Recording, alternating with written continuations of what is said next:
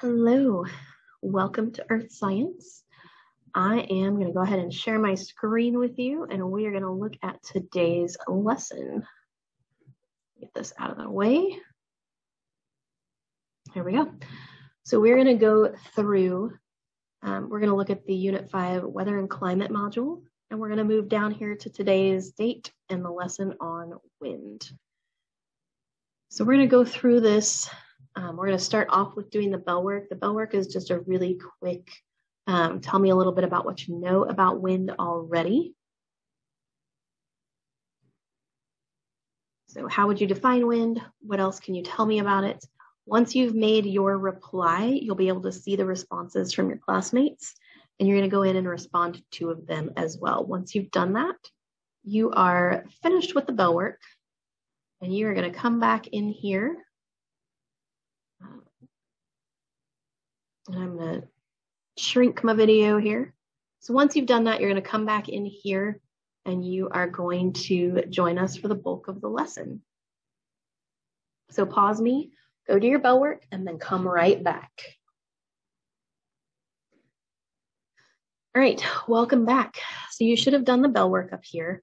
The rest of the class period, we're going to be taking some notes, watching a couple videos, and doing a homework assignment, all to learn about wind patterns, atmospheric heating, all of that. So this image probably isn't going to make a lot of sense to you right now, but this is a summary of all of the different wind cells and wind patterns that help create our weather patterns, our wind systems, our climates on Earth. And you can see by looking at this that what happens in the northern hemisphere actually repeats in the southern hemisphere. So if you look at the equator here in the middle, on either side you have the Hadley cells and you have the easterly trade winds. Easterly means it comes from the east and goes to the west. Outside of the Hadley cells, going both directions, you have the mid-latitude cells and the westerly winds.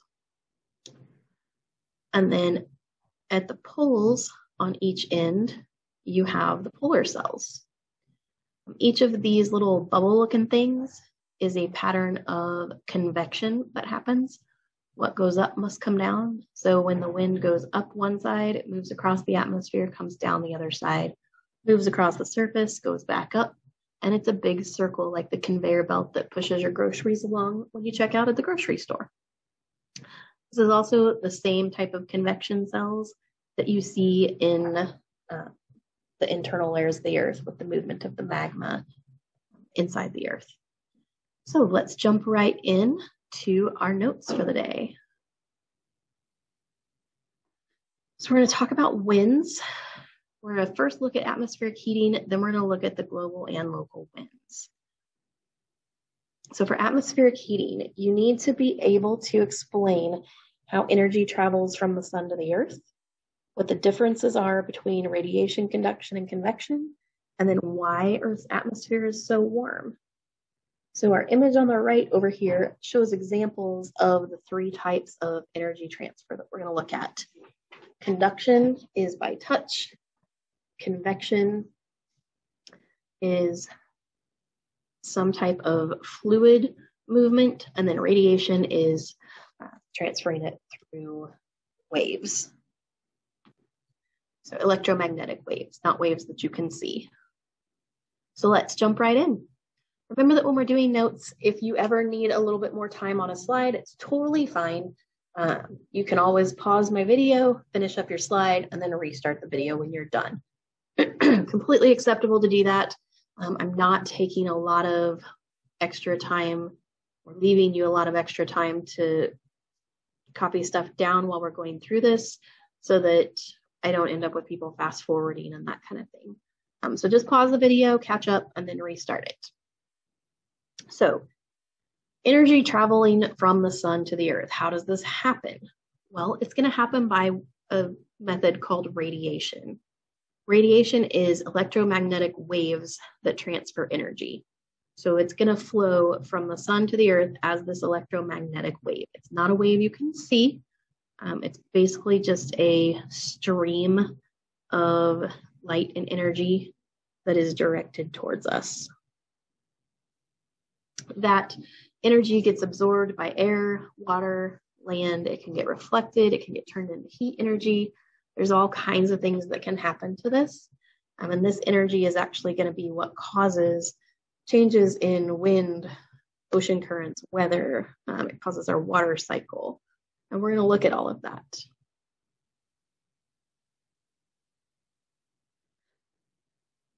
So this image here is just a quick visual of what happens to radiation from the sun. About half of that radiation is absorbed by Earth's surface. The other half is dealt with in the atmosphere. It can be absorbed, it can be scattered or reflected by clouds or gases. It can also be reflected by the surface of the Earth. And how it's dealt with is what causes the changes here at the surface. So changes in weather, changes in ocean currents, those kinds of things.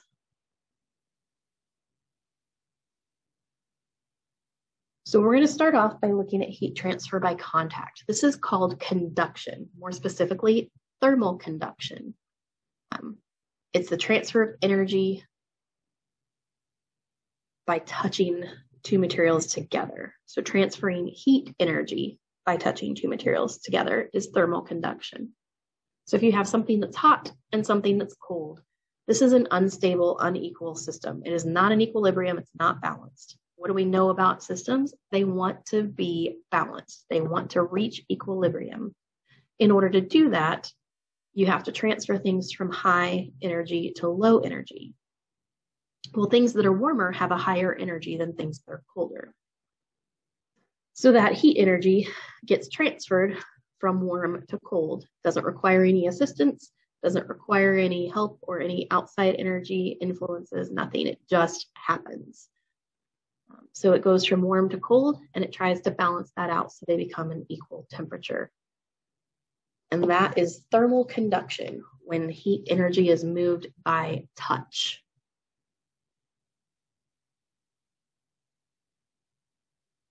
An example of this, if you are out walking around on a beach and you take your sandals off, when your feet touch that beach, if it's a warm, sunny day, that sand is going to feel a little bit warm, maybe even hot to you.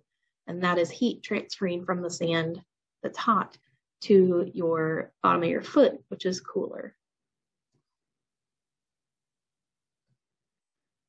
The second way heat is transferred is by motion. This is called convection. So remember the convection currents from when we talked about layers of the Earth and we talked about the magma rising and falling? The same thing's going to happen here. It's that conveyor belt in the grocery store that moves your groceries at the checkout line. It goes up, across, down, across, and it's a big cycle. So what happens during convection for heat transfer? Well, as your liquid, we're going to call it water for our purposes today, but it can be any liquid. It can also be any gas, such as air. So when that heats up, that warmer water is going to start rising to the top. Anything that is warmer is going to be less dense than things that are colder. So the warmer water is going to rise to the top. As it reaches the top of the liquid that's in the pot, as it reaches the top of that, it's going to start cooling off. When it cools off, it becomes more dense and it's going to sink to the bottom. So hot, less dense rises, cool, more dense falls. And it's going to keep having that pattern over and over.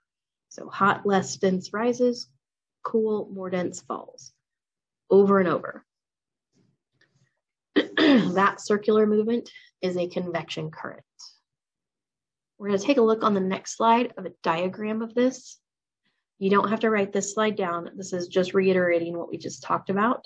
So if you wrote it down on the slide before, you already have this slide written down. But basically, convection is the transfer of thermal energy by circulation. So you're moving it through a liquid or a gas.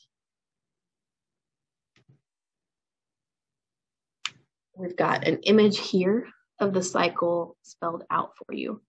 So you've got the wind happening at the surface. As it goes across, it gets warmer. As the air warms, it rises. Less dense, warm air is on top.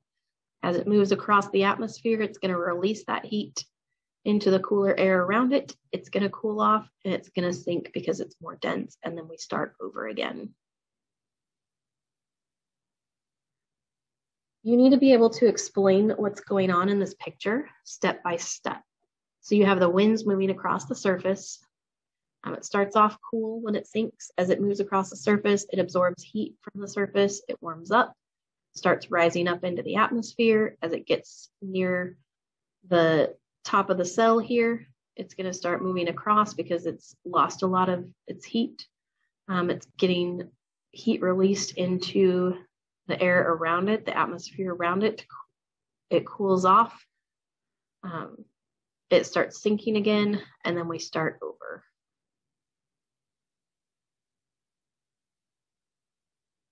All right, you need to be able to answer these 3 questions. I'm going to give you a couple of minutes to think about this. Jot these answers down in your notebook, and then we'll talk about them. Go ahead and pause me, get all of this written down, and then come back. All right, welcome back. So question number 1 goes back to that pot of water. We're boiling water in a pot. It wants to know, does it heat up by conduction, convection, or radiation? So how does the pot heat up? Let's actually go take a look at this pot again. We're actually in this image looking at all 3 types of heat transfer. It's asking specifically about the pot heating up. So you have a pot sitting on a burner. They're touching each other. Hopefully you came up with conduction for that part. You have a pot touching the burner. The heat is directly transferred by touch. That's conduction. You're also, if you look at the liquid inside, seeing convection. And if you look at these energy waves coming off of it, that's going to be radiation. So in the image, you're looking at all 3 types, but what it's asking about is how does the pot itself heat up, and that would be conduction. So in this one, number 2, what's happening when the water begins to boil? That's convection. And you need to be explaining the rise and fall of the liquid of different temperatures. Number 3, if you roast a marshmallow, what type is it? This is going to be radiation. We're assuming that the marshmallow never touches any solid material from the fire, so it can't be conduction. And the heat's being released as electromagnetic waves. So that is going to be radiation for how you cook the marshmallow. All right, so how do we stay warm? You guys have probably heard of the greenhouse effect. And hopefully you guys have all seen a greenhouse. Sometimes they're made of glass, sometimes they're made of plastic. But basically what you have is a specific material that's coated in a way that the sun's energy waves come in. As they hit the surface down here, it gets turned into heat. That heat cannot escape, so it's trapped in here. So it is warmer inside the greenhouse than it is outside. That is how a greenhouse works. That's also how our atmosphere works. And that's how we end up with the greenhouse effect. Our atmosphere acts as like an insulating blanket, or the outside base of a greenhouse. And it traps that heat energy in after the energy from the sun comes in and gets transferred into heat. So how does that work? We talked about the layers of the atmosphere and how different gases absorb different things or reflect different things. So the gases in our atmosphere, specifically water vapor, carbon dioxide, nitrous oxide, methane, those are going to all absorb heat energy that's reflected back from the Earth's surface. That's going to cause our atmosphere to get warmer. And that's what causes what we call the greenhouse effect, the warming of our atmosphere. Now, a little bit of greenhouse effect is necessary and even good for the planet, because this is what allows the planet to maintain a stable temperature to support life. If we didn't have the greenhouse effect, we would not have life on the planet. However, you can have too much of a good thing. A little bit of greenhouse, good. Lots of greenhouse, very bad. If you get it too hot, it becomes unbearable. We have temperatures that we just cannot survive in, and we are going to die off, go extinct. So we need to maintain that balance. Greenhouse gases, the two that are most important are probably going to be carbon dioxide for one. Water vapor is going to trap a lot. Really, you probably should know all four, methane and nitrous oxide as well, but carbon dioxide is the big one. Carbon dioxide is the one that's actually causing us the problem right now.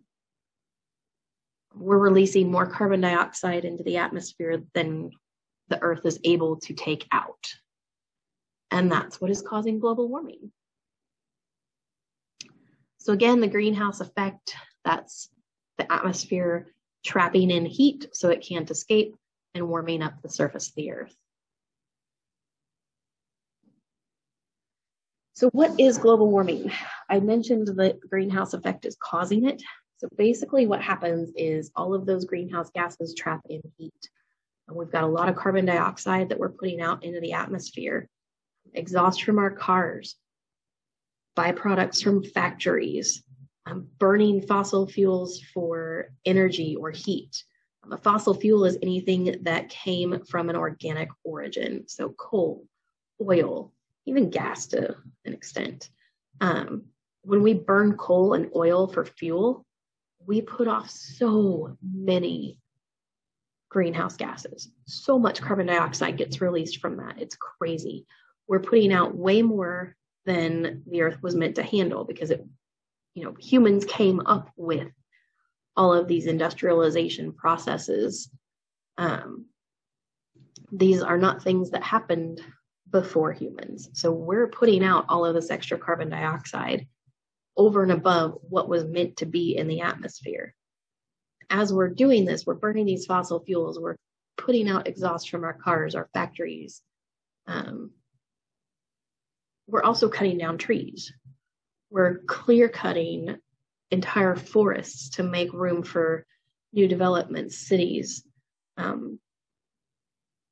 We're burning forests out. We're basically removing the plant life that removes the carbon dioxide from the atmosphere. Remember that plant matter takes in carbon dioxide and releases oxygen in that photosynthesis process. So not only are we adding more carbon dioxide to the atmosphere, we're removing the planet's method to clean it up.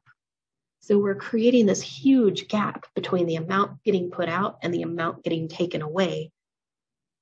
And it's just making more and more carbon dioxide build up in the atmosphere, which makes it get warmer and warmer because it traps more and more heat. It's a vicious cycle. As we keep going through this, this is what we call global warming. So it's that increase of the global temperature. Eventually, we're going to reach a breaking point, and we're going to get to a point where it's going to snap and go the opposite direction because the Earth is going to have to rebalance itself. We're going to get stronger weather, stronger storms, crazy climate changes. And the Earth is going to try and put itself back in balance because remember, in nature, everything tries to maintain equilibrium. And if that happens, we may end up finding ourselves in another ice age. So, how do we fix this? Well, we can start using clean energy, wind power, solar power, hydroelectric power from water, moving water. We can stop cutting down forests, stop clearing out lands to make new cities. We can increase the amount of green spaces, plant some trees, all kinds of things we can do. We're going to have a unit on climate change or a lesson on climate change. So we'll save the soapbox for that. Sorry. We're going to go ahead and continue on to winds. We're going to look at global and local. So we're going to be able to answer what causes winds. We're going to talk about what the Coriolis effect is and we're going to look at the major wind systems on the planet. Now, there's a couple of videos listed down here. These are also linked on the slides. So if you want to watch them all at once, you can. If you want to watch them on the individual slides, you'll be able to see the links then as well. This is just a summary image of the different wind patterns, and we'll talk about all of these as we go through.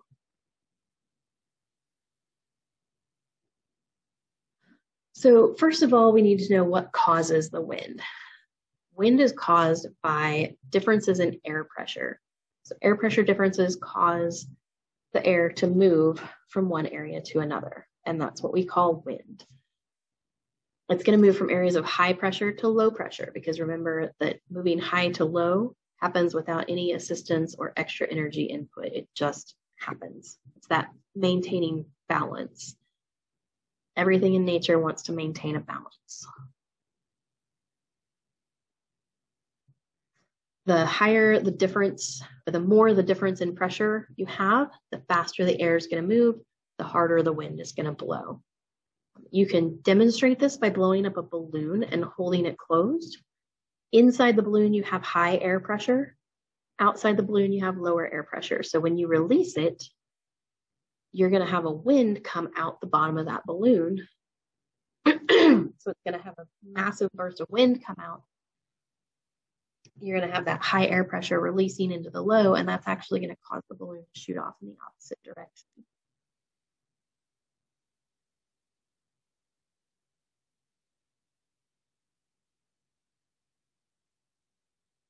So we talked a little bit about air pressure before when we talked about the layers of the atmosphere.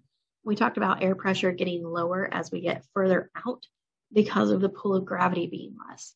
There's one other thing that does affect air pressure, and that's the temperature of the air. Temperature differences are going to happen because different areas, different gases absorb the energy from the sun differently. The more it absorbs, the warmer it gets. As you are near the equator, you get more direct sunlight. You absorb more heat energy, so it's warmer. When you get towards the poles, you're going to have less heat energy, less absorbed. It's going to be colder. That's more indirect light. So remember that warm air is not as dense as cold air. Warm is less dense than cold. So because it's less dense, it's going to rise. So warm air rises, cool air falls. That's also coincidentally why you have issues if you have a multi-level home. The rooms upstairs are going to be a little bit warmer than the rooms downstairs because warm air rises, and your heating system, your ventilation system has to try and regulate that by pushing the air around. So again, we're looking at convection cells. And this image is a little bit weird. It's basically got the Earth tipped on its side. So the equator is pointing up, the North Pole is on the right, South Pole is on the left. So if you're looking at this, you're going to see areas of high and low pressure. Anytime you have air rising, that's going to create pockets of low pressure because it's moving up and kind of pulling away from the surface. If you have air falling, that's going to be high pressure because it's getting pulled down towards the surface. So it's getting pulled down on top of you instead of pushed up off of you. It's like a blanket coming down on you versus being pulled away from you. With our wind patterns, we have these convection cells, and they're always going to be opposite because the wind is always going to rise and fall the same. So they're going to flow in opposite directions. So this cell comes down at the high pressure, this cell comes down at the high pressure. This cell goes up at the low pressure, this cell goes up at the low pressure. You do need to be aware of this convection pattern and what causes the high and low pressure.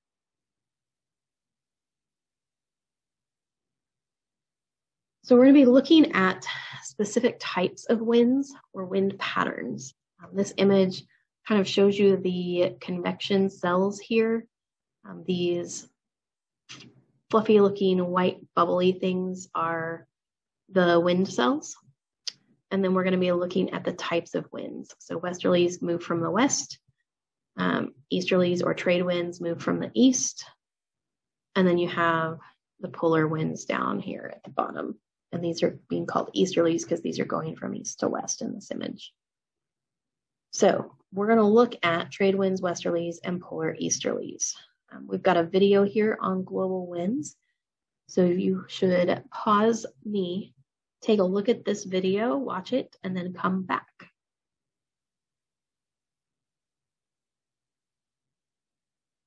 All right. So what are the three main global wind belts? We've got trade winds, westerlies, and polar easterlies.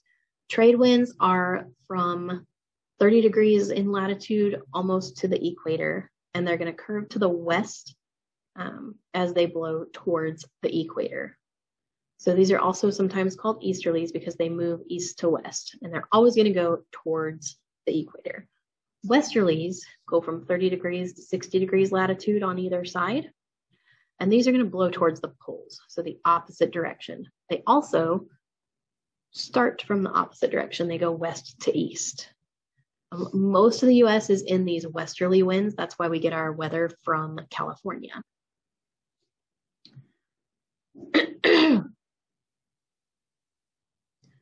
So these are going to carry all of the air across the US from west to east. It gives us rain, snow, shine. It gives us all of our weather patterns. Polar easterlies are obviously going to be at each pole, 60 degrees all the way up to 90. These are super cold. The sinking air is going to move away from the poles. In the northern hemisphere, it's going to carry cold Arctic air over the United States. When we have those really, really cold snaps, that is some of these polar easterlies pushing that cold air down. So which one of these affects our weather the most? Hopefully you remember.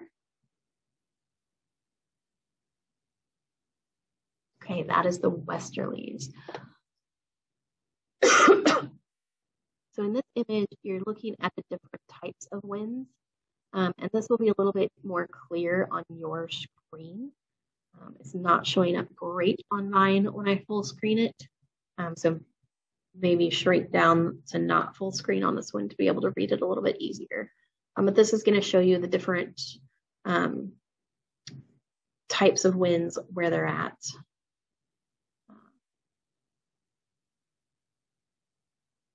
Go ahead and take a look at this. There's a question over here that says, notice the winds don't move straight. Why do you think they curve?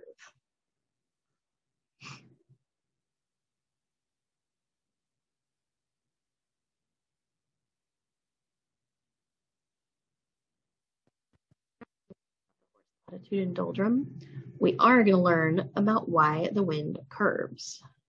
So this is what's called the Coriolis effect. So the wind is actually blowing straight, but remember that the Earth is rotating. We don't just sit still, we spin.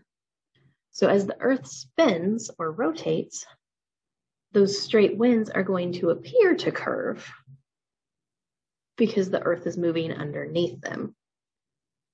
And that is what is called the Coriolis effect.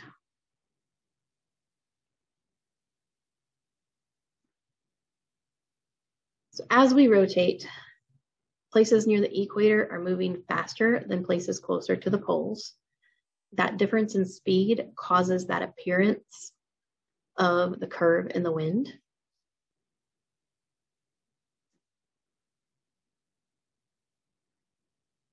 It also causes the deflection east or west.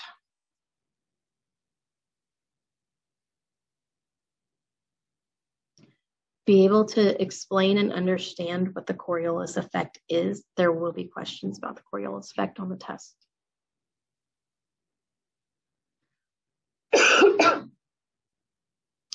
So this is a visual of how the Coriolis effect happens. That curving path causes these straight paths to kind of deflect here. There's two videos here for you to watch about the Coriolis effect. Go ahead and pause my video and please watch both of these.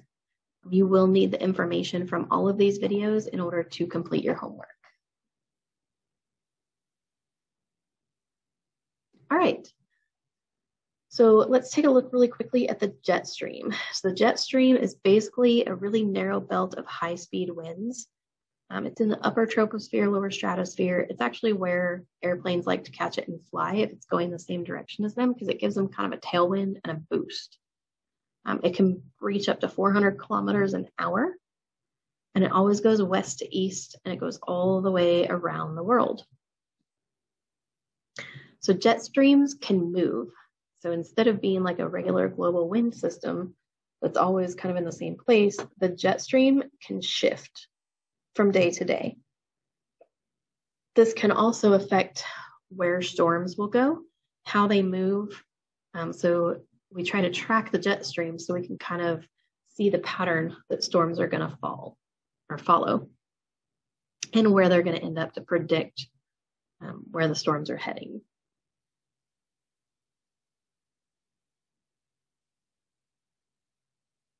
All right, let's talk about local winds. There's another video here for you to watch. So go ahead and pause me and watch this video here. And then try to describe one difference between global and local winds. Local winds are basically going to be just in one area. They don't surround the globe.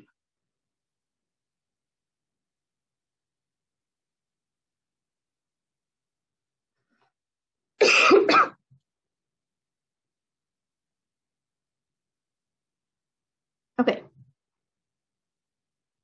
Examples of local winds. This is the difference between wind, night, and day. Let's take a look at this image and see kind of how the lay of the land affects the wind here locally.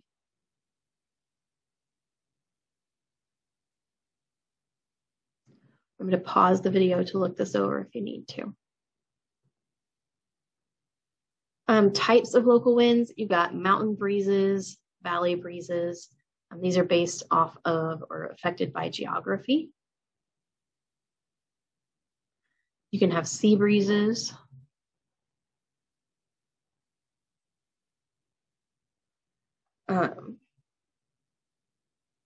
It's basically something that happens in a local area. So this is the end of our notes here. We're going to come down here. You have 2 more videos to watch here after the notes. So go ahead and watch these. I'm going to go through the homework with you really quickly before you do that. And then I'll let you go so you can watch these last 2 videos. You do need to watch these before you attempt the homework because they do have some of the answers in them.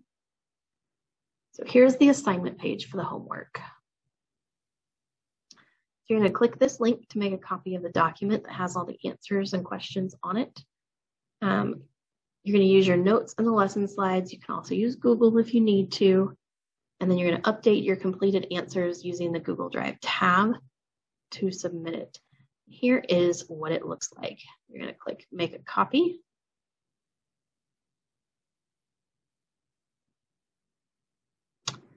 And you're going to fill in this document. So you've got that image from the assignment page here that has all of the different winds on it. And then you have some questions to answer here. Diagram, okay. Questions about the Coriolis effect. So answer all of these questions, turn this in using the submit button and attaching it with the Google Drive tab. Once you finish this, you've watched all the videos, you've taken the notes, you did the bell work, then you are done for the day. And you can go ahead and close out. Please keep in mind, we are nearing the end of the semester. So if you have makeup work, you need to be getting that done and turned in as soon as possible so that you can get your makeup points for that and help boost your grades. We will see you next time.